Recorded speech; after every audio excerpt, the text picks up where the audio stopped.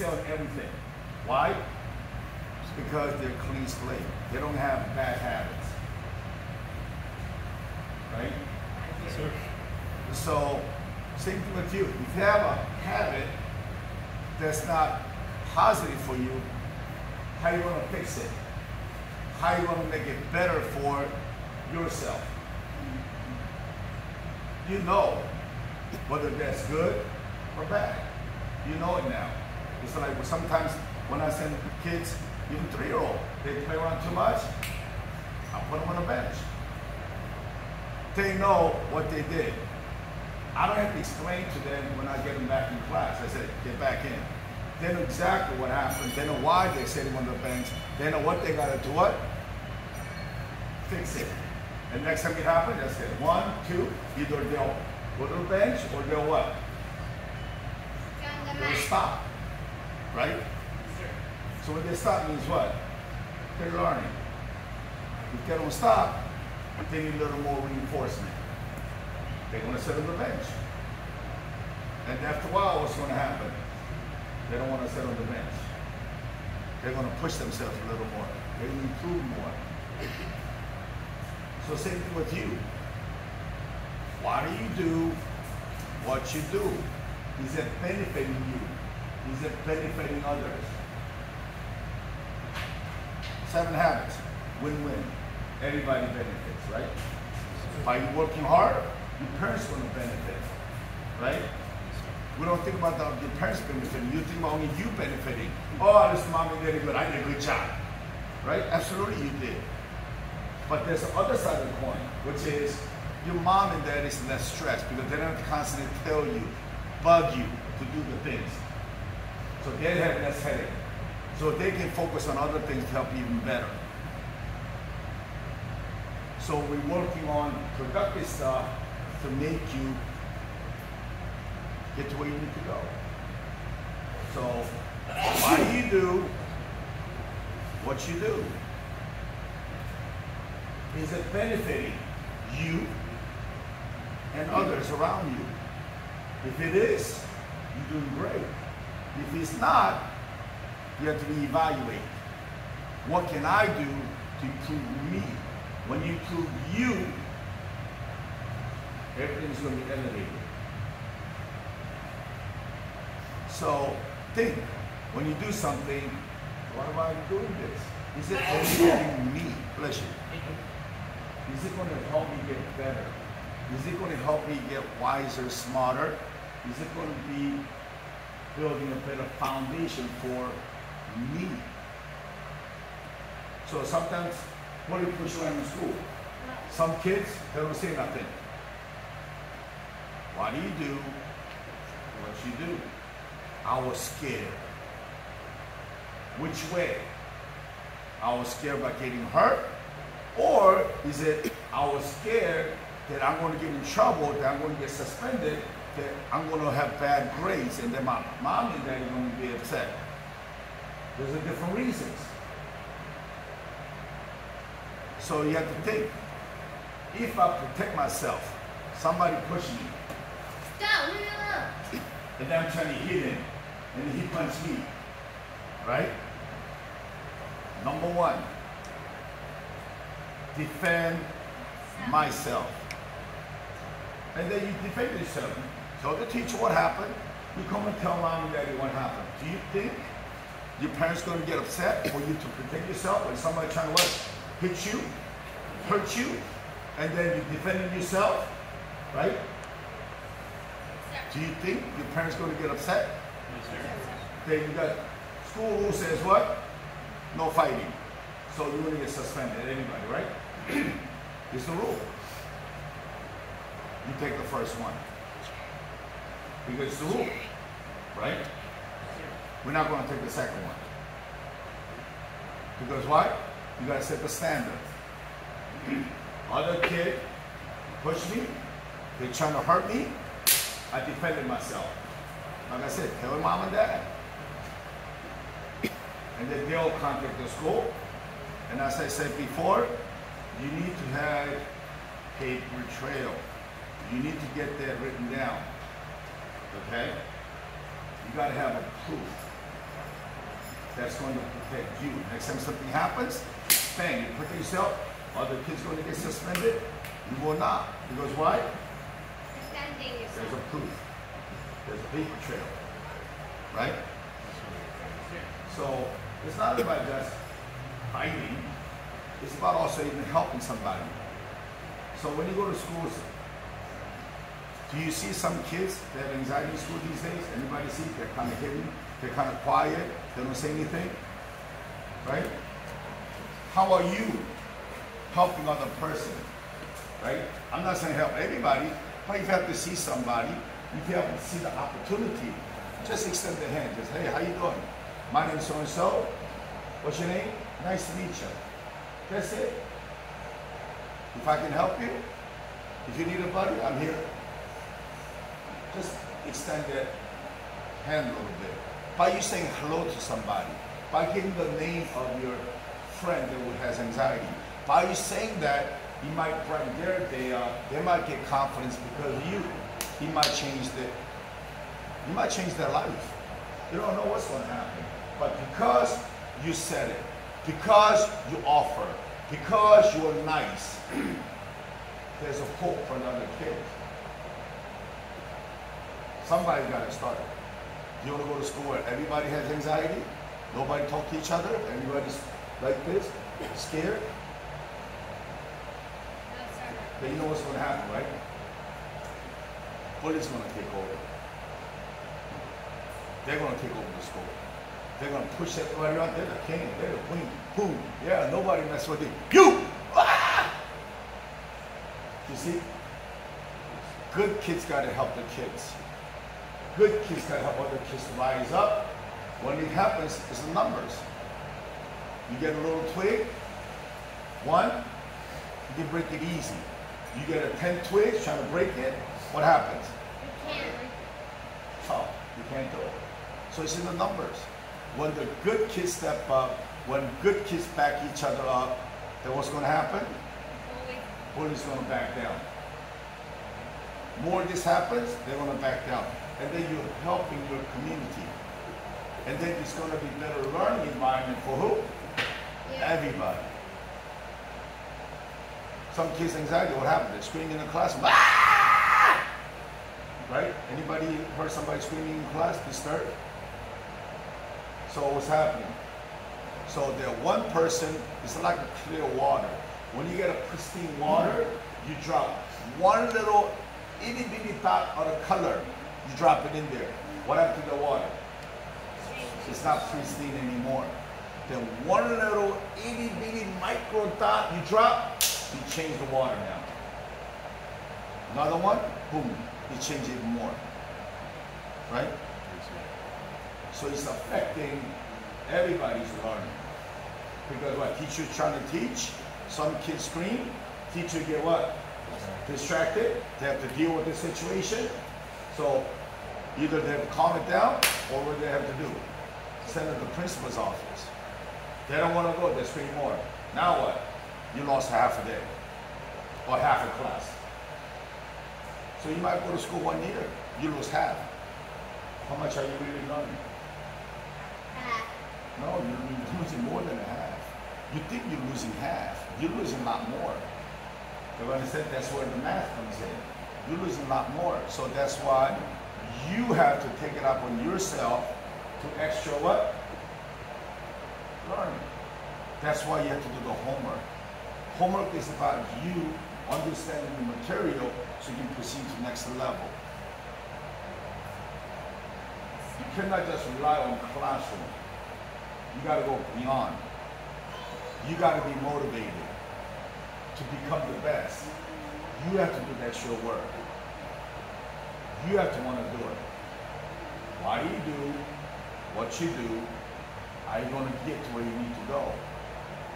You got to take care of it now. Don't wait till later. When you wait too long, what's going to set in? Regret. What's going to set in? Regret. Regret. I should have listened to mom and daddy.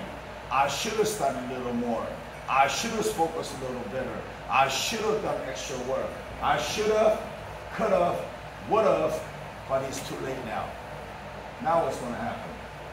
Go It's going to delay where you need to go. You have 12 years to graduate high school. What are you going to do after high school? Some people want to go to college. Some people want to go to technical school. Some people want to join military. Some people find a good job. I'm just going to work. Everybody got different ways of getting to where you need to go. But if you get delayed here, get the basics not right, it's going to delay them. How long is it going to delay to? It's supposed to be 18. It's going to delay 22, 30, 35, 40, 50. Right? How much is it going to delay you? And then as you get delayed more, when the regret set in, then what's the next thing set in? Confidence issue. Oh, I'm too old to do this. Oh, I'm too da. Now we're making what? More excuses for what? Justify what you did. Instead of what? Making a confident decision. No matter what happens, I'm going to suck it up. I'm going to work hard. I'm going to get this done in 2 years. I'm going to get caught up. I'm going to move on. Choice is yours. Mom and dad can only push you so far. I can only push you so far. Mom and dad can put food on the table, put on your plate, say eat it. You eat it, you go back and spit it out. Mom and dad can only do so much, right? So it's a half and half. They give you half, you gotta take the other half and gotta run with it. So same for the class. If you're better than somebody, you win half. You gotta let the other person win half. You gotta help them get confidence. Let them learn something so they gotta grow up to match your level. When you become your level, then what? Nice fair game. Right? You gotta make the playing field fair. So you win half. Other person gotta win half. You gotta help them. By helping them, you're gonna learn even more. Students learn one thing. Teachers learn 2 or 3 things. Because as they help you, you see things differently. Oh, what if? Oh, I didn't see that. I can do it this way. So you learn more when you help somebody. It reinforces you. And then teachers learn even more. Because what? They gotta help the teacher, they help the student more, so they have to see more sides than the teacher does. So teachers still gotta be what? Extended learning. They have to constantly grow. And somebody's gotta what? Teach the teacher to become a what? Better teacher, so the student can be what? Better student. See, it snowballs. So how do you do what you do? What are you going to do about it? Fix it. Are you improving on it? You have to have a checklist. You have to check. So you have to have daily check, hourly check, weekly check, monthly check, yearly check. Mom and dad have a budget. They have to check. Companies have what? Budget. They have to check. They have to check whether it's going to the right place. If it doesn't go to the right place, what's going to happen? One day you're going to wake up and say, oh my God, what happened? I'm in deep trouble. How did I get here? Because you forgot to check. It's like your cut. You don't clean it, you leave it. It's a minor wound, it's okay. It gets redder, itchier. You don't get better, right? Now it's getting infected more. You don't get it, okay. It's gonna spread. Once you pass certain point, it's just gonna poof. Now you got a big problem, right? So if you check earlier, if you saw a mistake, you fix it right away, it's easier. Less problem, less effort, quicker way to fix. But you let us fester, it's going to get worse, it's going to get harder, it's going to get what? Longer to fix. Right?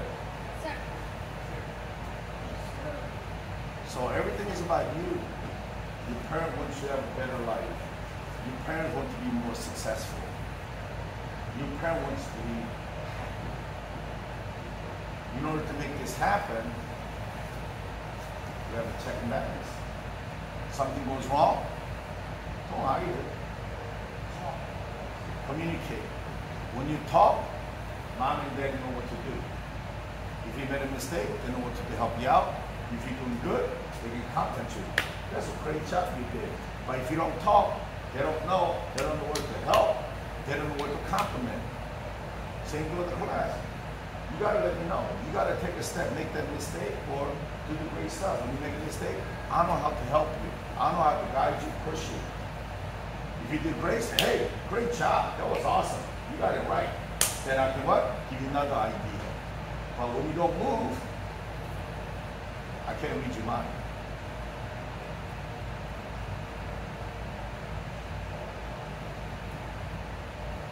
You have to communicate.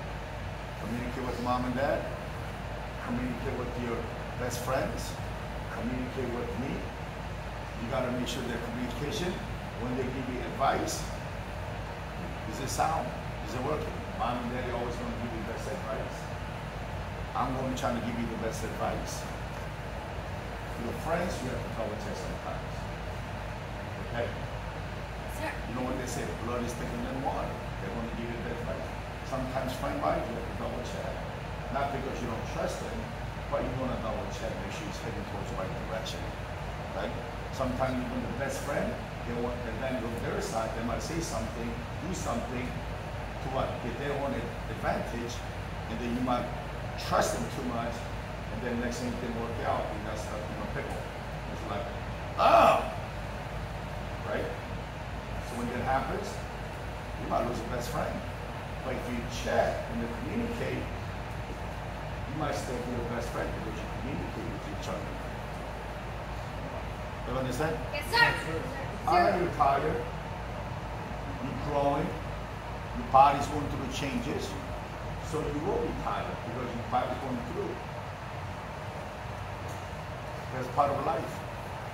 Your parents are tired. They have to go to work, they have to take care of the household. Some parents, they got to go to, study more. They want to get better education, improve themselves. So they also, on top of everything else, they still got to learn. They're tired, but they still budget the time. They got to do what they got to do. Same thing with you. You're tired. Instead of getting irritated, they know what you can do. Budget your time properly. What can you do a little faster, a little better, so you save more time? You need to have a little R&R. You need to have a little recreation. You need a little, not to think about school, not to think about anything else, it's pure fun. You need that. You need that for your mental health. You need that for your body health. When you have fun, the recreation, your hormone from the brain, it sends good hormone down. That was good. I feel good. Your energy changes. But when you do something else that's upsetting you, it's sending bad hormones down. It doesn't make you feel good. So you have to choose. Body knows what to do. Body's going to give it. But it's you who get confused. So you said what? You said the bad energy is like that pristine water. You drop color, boom, it's changed. Another color, boom. You're upset, you're mad. See, it's dripping. Dive into that pristine water. It's changing. Right? You got to keep that water what? Pristine as possible. It's your body. You got to do things that's going to what? Make you happier, grow stronger. Yes, you're going to go through sometimes with disappointment, sometimes you're going to get angry, sometimes you're going to get sad. It's all right, it happens. So you have to filter that. You have to breathe. You want to be upset? Be upset. Don't drag it out though. Think about it, then I let it go. Breathe, let it go. If you get sad, understand. Be sad. Talk to mom and dad. Cleanse it. So much time. Gotta let it go. Gotta move forward. You can't change the past. But you can change now and future. You know what I said? Yes, sir. So when you exercise, push it.